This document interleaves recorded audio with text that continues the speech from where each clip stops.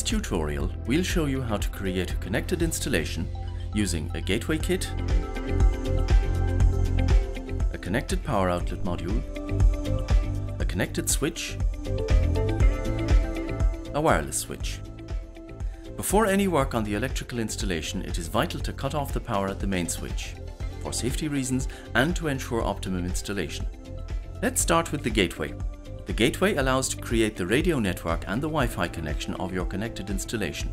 It should be installed in a location where it can pick up a good Wi-Fi signal. To install the gateway, you need one 1-gang flush mounting box, one 2-module support frame, one gateway taken from the gateway kit, and one 2-module plate. The connected gateway is flush mounted in a 1-gang box, which should be at least 35mm deep. Connect the wires to the screw terminals, the neutral wire and the phase wire. Mount the gateway in its flush mounting box. Next, let's install a connected power outlet. To install the connected power outlet, you need one 2-gang flush mounting box at least 40mm deep, one 3-module support frame, one traditional socket outlet, one connected power outlet module, and one 3-module plate. The connected power outlet module allows you to create a connected power outlet. It is wired to a traditional socket outlet and flush mounted in a 2-gang box at least 40mm deep. Connect the phase wire to the phase terminals of the module. Connect the neutral wire to the neutral terminals of the outlet. Connect the neutral terminals of the outlet to the neutral terminal of the module. Connect the black wire to the phase terminal of the outlet. Connect the earth wire to the earth terminal of the outlet. Mount the connected power outlet in its flush mounting box. Next, install the connected switch.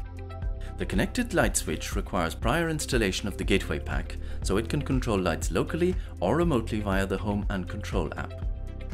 The connected light switch is supplied with a bleeder, which should be wired up as close as possible to a lamp to ensure optimum operation of the light.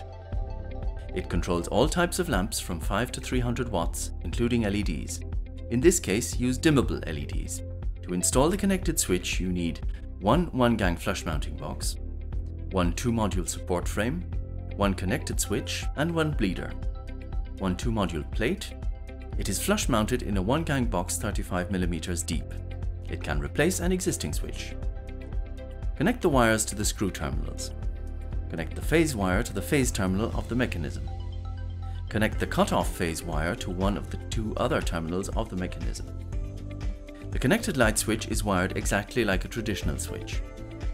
Connect the bleeder to a bulb on the lighting circuit to be controlled.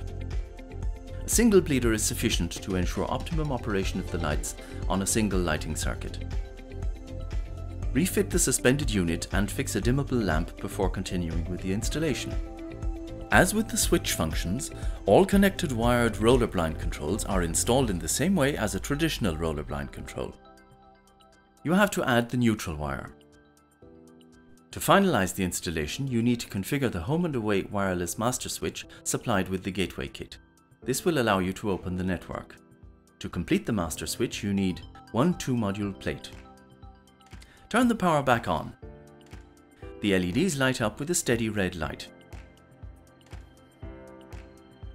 The home and away wireless master switch will allow you to configure products to work together. Remove the protection tab from the battery. Press briefly at the bottom of the home and away wireless master switch in order to activate it. The LED blinks green and goes off. The LED on the gateway also goes off.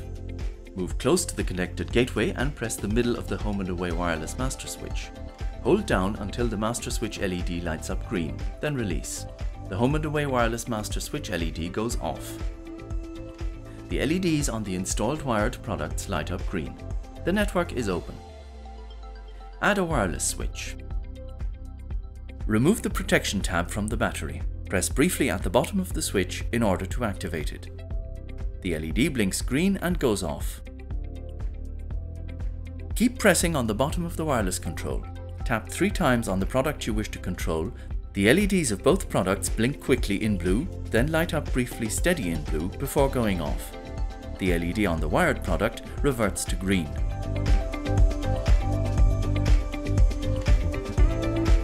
A short press in the middle of the master switch and the LED blinks 3 times and all products switch off their LED.